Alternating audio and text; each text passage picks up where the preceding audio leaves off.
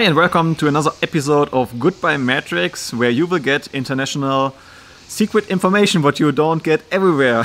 Today I have a special guest here, Mikkel Thorup from the Expat Money Show. Mikkel is a good friend of mine. We know us already quite some time, and we met first time in Costa Rica, right? Yeah, our families traveled together in Costa Rica. You know, our kids got to play together and things like that, and now we're traveling through Colombia, so it's very nice. It was an amazing time. Now we're in Colombia, as you said, with Marco together, and we are a little group. So we started to record here some videos, and I have one topic what I want to talk with Mikkel today about. It's very interesting.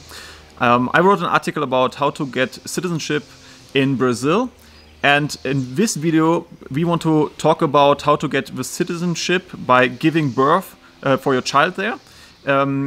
That your child get the citizenship of Brazil, and in the end also the parents over a longer period of time, because there are three ways how to get citizenship in Brazil. First is you marry a Brazilian citizen. That's the first way.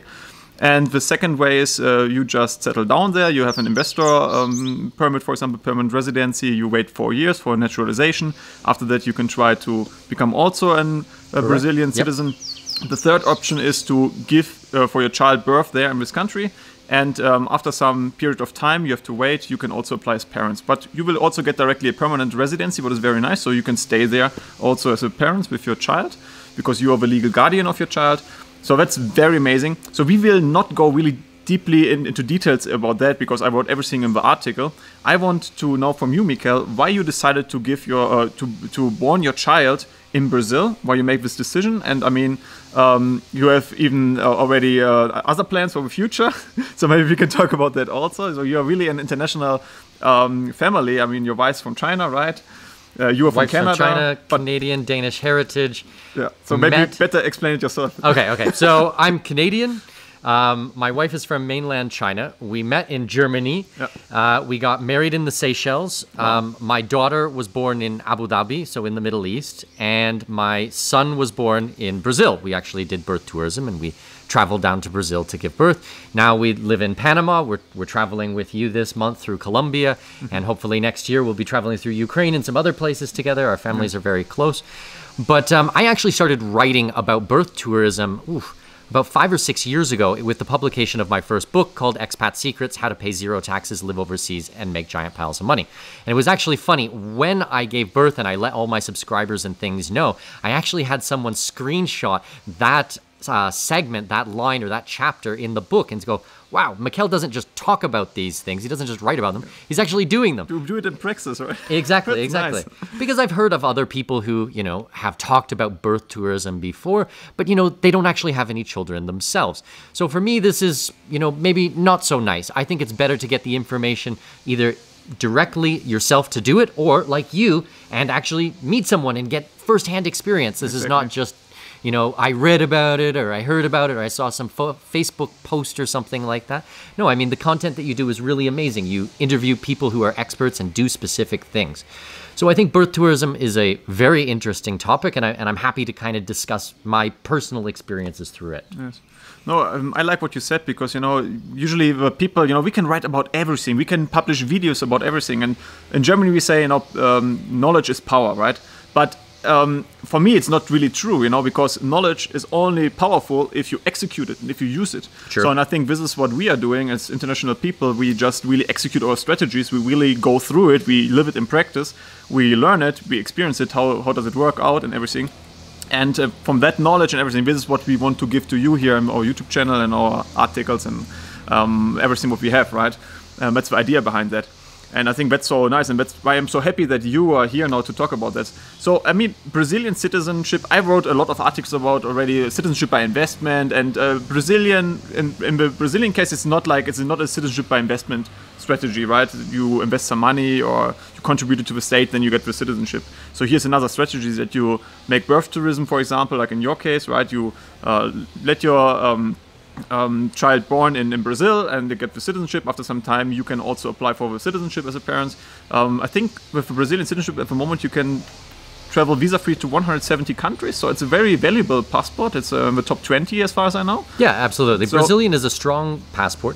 One of the things that we really liked is because we're a mixed race couple. My wife is from China, as we said, and I'm Canadian, Caucasian. You know, if you walk down the streets in Brazil, nobody is giving you kind of a sideways glance, you know, like a Chinese and a white person together, that is completely normal. Our children are half Asian, half white. Nobody looks twice at that. Now, we've lived overseas for over 20 years and we've been traveling, and I can't say that is true in every country we've been to. You know, we have felt racism, as weird as that sounds. You know, that's not usually something that you do. But in Brazil, there's nothing like that. They're very accepting. They're very welcoming as well. So it's an open culture. Like very open culture, absolutely. So it's like in Malaysia, there's also like everybody live together, and it's like the United States, you could say, out of Southeast Asia. Yeah, exactly. So I think that this was, you know, a plus in our books. We like to be kind of inconspicuous.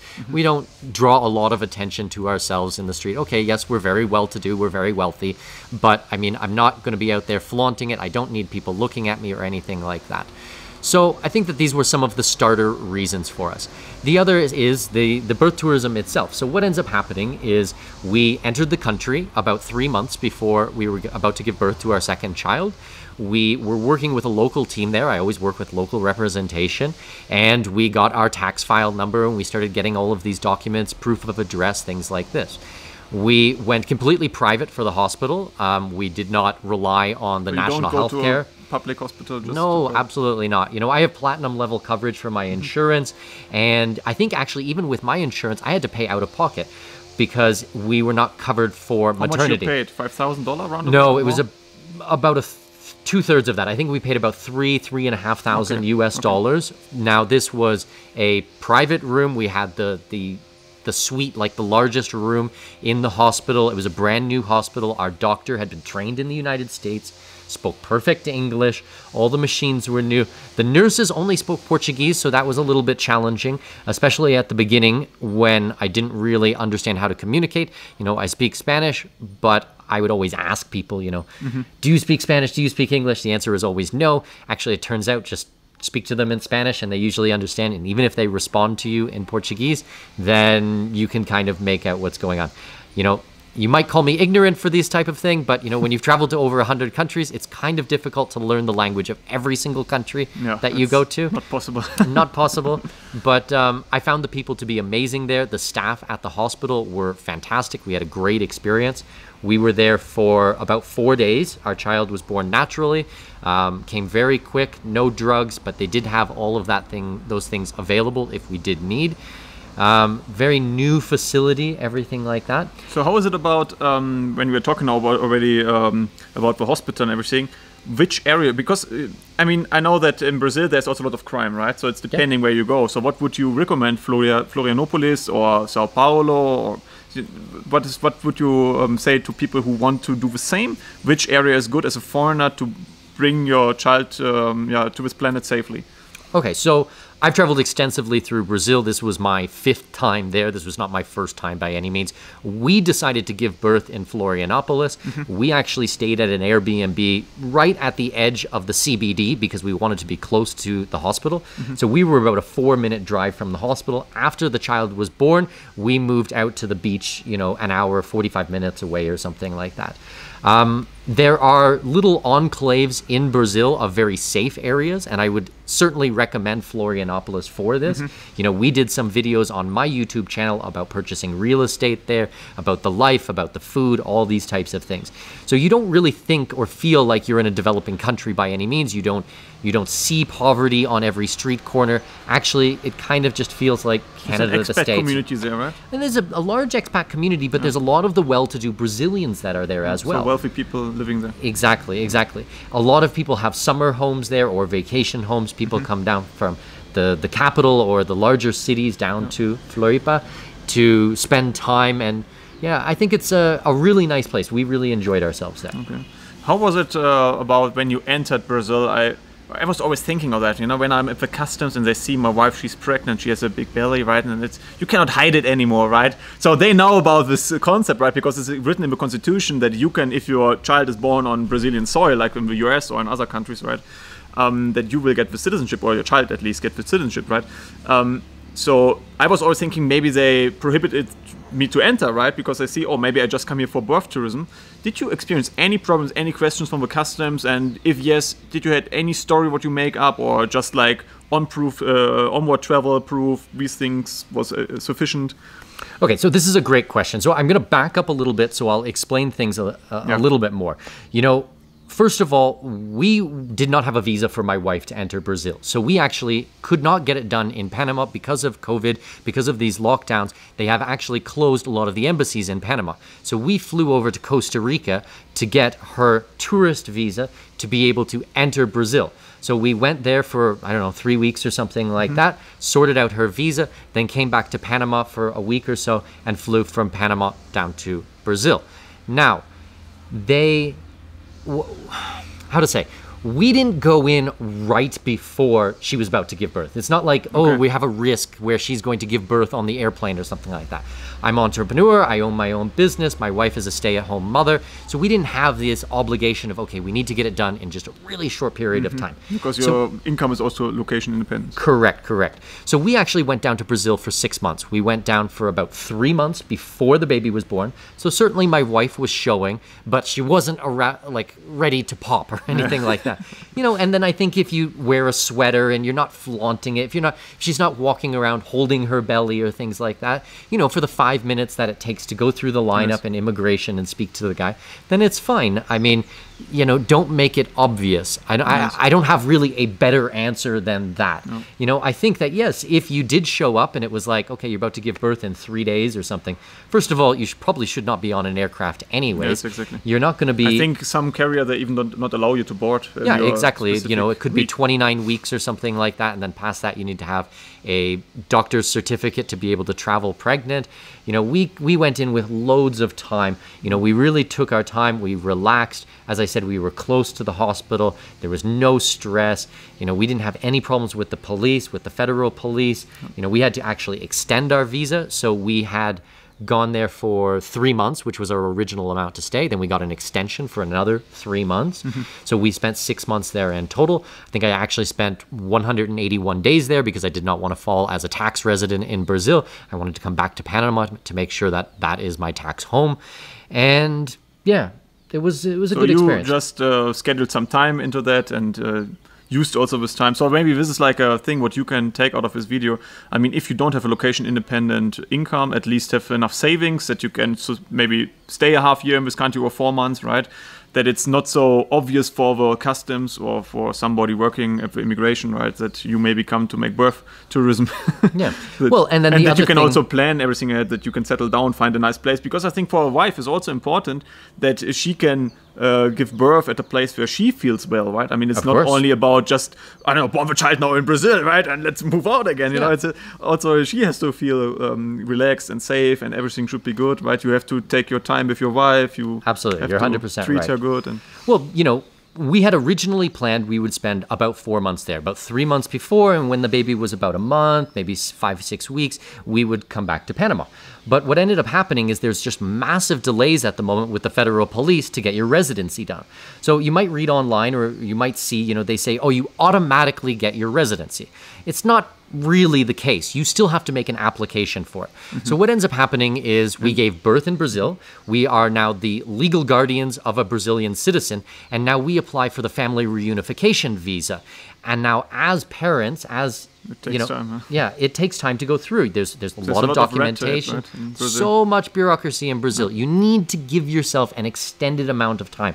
Even if it reads or you hear of other people doing it in, a week, a month. No, it took us 3 months. I work in immigration for a living. This is what I do. It still took us 3 months to get through. We actually didn't even get our appointment until April of the following year. So we're talking about an 8 to 10 month lead time to get our appointment to actually get our permanent residency finalized. No, but this is the big difference between practice and theory, right? I mean, correct. I can write the theory in my blog, and the theory is like, for example, it's written in the Constitution that you can get the citizenship once you are, or in the immigration law, that if you are guardian of a Brazilian citizen, right, of a child, you are allowed to do it more fast track, let's say. After 1 year, you're allowed to apply. But in the end, you said to me, you have to minimum calculate 2 years on the soil in Brazil, not only 1 year, right? Correct. Until it's working out. And so that's like these little details you will only find out when you do it in practice. Correct. And in theory, everybody can write everything, but in the practical thing, in the end, everything will look a little bit different. Well, I mean, I did research before, and I had, read other blog articles and things like this, and you keep seeing, oh, 1 year after you have your permanent residency, then you're going to become a citizen. Well, we got down there, and I can tell you for a fact that is not the case. I mean, but you can stay legally in the country, or you can stay legally in the country. There's not a problem with that. But the actual path to citizenship for an adult is 2 years. I've spoken to the lawyers in person, sat down with them, immigration lawyers, gone through it, service providers, multiple service providers, to see if there was different ways around it. It's 2 years. Now, it is 1 year for siblings. So we have a 5-year-old daughter. My 5-year-old daughter can get citizenship in Brazil in a fast track of just 1 year of spending time on the ground there. Okay. But for us, for my wife and I, it is 2 years. So what we're planning to do is we will go back next April. We're going to be buying a new home there then. We'll be traveling back and forth between Floripa and Panama City. We have some other homes around the world, so those as well. And then when we're ready, we will go down for 2 years. I will become a tax resident there. I will pay my taxes. I will contribute to the society. We will learn, correct. You will have to learn Portuguese. There's all these types of steps that you will have to go through. You need to be speaking or be able to speak Portuguese if you want to apply for naturalization? Yes, you do. Now it is a test. There's a written aspect and a verbal aspect. I don't think that you need to be like massively fluent. I think that we can probably hack the answers from Pirate Bay or something like that, what the tests might be. I won't make too much comments about that.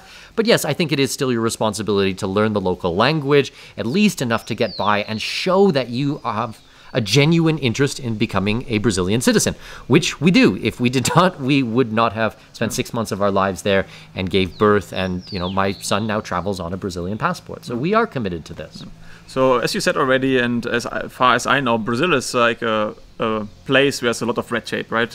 And government want a lot of papers from you and everything. So how was it to register your child when there's the birth and the birth certificate? Was it easy to register everything to get that, or was it also horrible. hard? It was absolutely horrible. Okay. So there's a couple of difficulties here. They follow the Hague Convention, so you actually have to get your documents apostilled. Now, I'm a Canadian citizen. Canada does not follow the Hague Convention, so there is no apostille. My wife is from mainland China. So it is also so you have to do legalization, which basically means that you need to take your birth certificate, you need to send it back to your home country, your local government needs to legalize it, then it needs to be sent to the Brazilian embassy in your home country, they need to certify it, and then they need to send it back. Now, add to the fact that we got married in the Seychelles, that we had to have our police records done in the UAE and in Panama where we live, and the Panama one is only 30 days valid, and then the police department was closed for fingerprinting when we were trying to leave, so we could only do a name check, and there was just so much additional red tape, which might not apply to you guys. I'm not sure, your family background or anything like that. But as you do this more and more, things become more and more complicated. So it is something to consider. Yeah.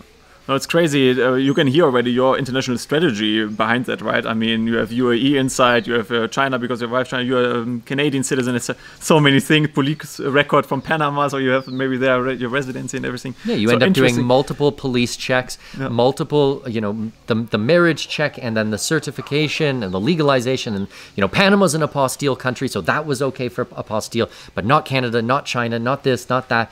Documents expire, and then by the time you get them ready, it's a lot of work. So it is something to consider.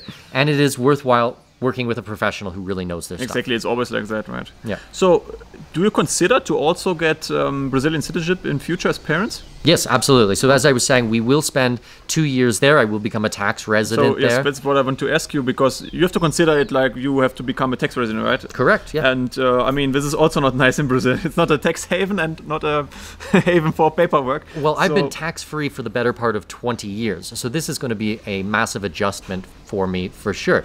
Now, you might think you might watch this video and think, oh, I can get a free Brazilian passport. Wow, that's amazing. Like that, right? It's not free. I mean, I'm a high net worth individual. I do very well. I mean, I might end up paying hundreds of thousands of dollars in tax. It might actually be more advantageous for you to just go out there and make a donation in one of the 5 Caribbean countries or in Vanuatu or something like this, be done the whole process in 3 months, and you still have a great travel document. You're not spending a lot of money on tax. We want Brazilian because there's a lot of personal reasons, because we do love the country. We're going to have a home there. We want to live there. We want to have it as a base for our life. But these are different things that you have to weigh. No, I was also talking about that in my webpage, that there's a strategy you can combine even with Caribbean states, with Turkey, for example, at the moment, right? I mean, a lot of Germans, they don't like to hear Turkey. They would say, oh, no, never Turkey, right? But I mean, I living already so long time outside my home, like Germany, and I opened for so many cultures, so I don't see these things. So I see like where are the most benefits and what is the best strategy you can execute in the end, you know? So that's very important. And I love it to see it that you as a family, you know, you have so much strategies, and now in future you told me that you even want to have another child, but then in Mexico, right? Correct. So my daughter was born in the UAE. Unfortunately, we can't get citizenship with that. You know, I was based there for 8 years. My wife was there for 6 years, and then she was 3 years in Doha. So she was 9 years in the Middle East. I was 8 years. Our daughter was born there. Our son is born in Brazil.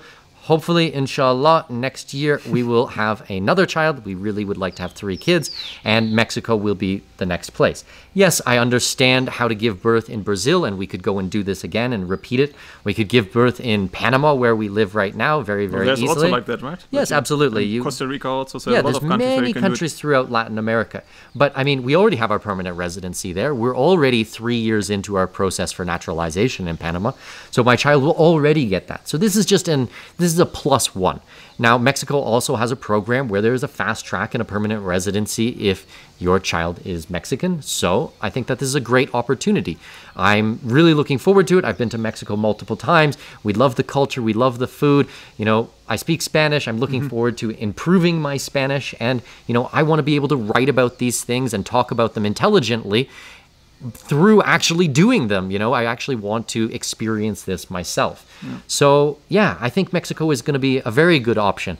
I don't have an answer to, you know, what is better, Brazil or Mexico or some other country. This is just the strategies that we're putting in place in our lives, and so far we're really enjoying ourselves. We enjoy this type of lifestyle. Well, it's also a very valuable point what you bring up here, that you should always think of it, you know, how will it help something what you do to grow your international strategy more, right? So I was talking to my wife last days, to Anastasia, and she said, yeah, I mean, why you don't buy just in Europe, I don't know, real estate, for example, in Spain, right, in Barcelona or something like that. Yeah, it's nice, but I mean, what additional benefit I get from that, right? Nothing, right? So if I would buy me here in Colombia, for example, a house, I think you get this investor permit, right? Correct. Yep. You get at least a permanent residency, another one. So you have another point in your strategy, in your international strategy. So that's very important.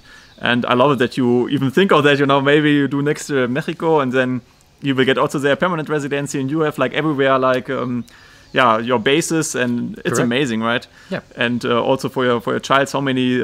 So your son, he has no Brazilian, Chinese, and Canadian, or? Well, so the Chinese, the way it works is he can get a special card. It looks like a passport, but it's not a passport. My daughter has it, and it allows her to live in China, but she can't travel on it to other countries. Okay. So it's kind of like a long-term permanent residency visa, because her mother, or, you know, our kid's mother. So she will not get citizenship of China? No, because China follows a one passport type of system. Like in Germany and Austria, it's also very strict. Yeah, so we'll see what happens if they open up in the future. My instinct tells me they will not, but we'll see. But we do have an opportunity to spend an extended amount of time there. I have a 10-year visa that's renewable because my wife is from China. So, you know, we go back and forth to China, well, besides the pandemic, 3-4 times a year. We own a couple of properties there. We have a home there that, you know, with all of our stuff.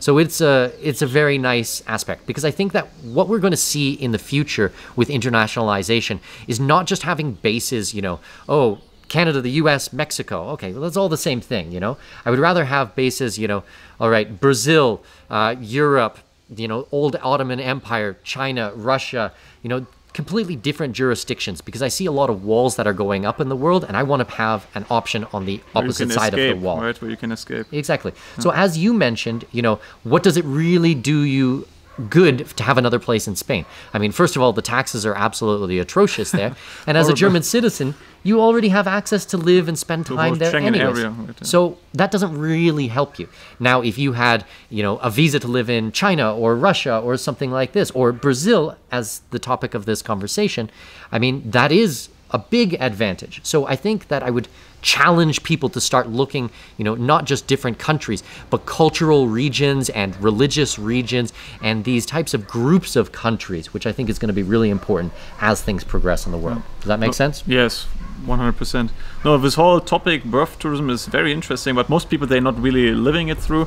The last question I want to ask you in this case is because I heard it before always from people, especially from the girls or from the wives, from the men, right? They're afraid to do it. They're afraid because they don't know how's the medical system in this new country. When I arrive, is it safe?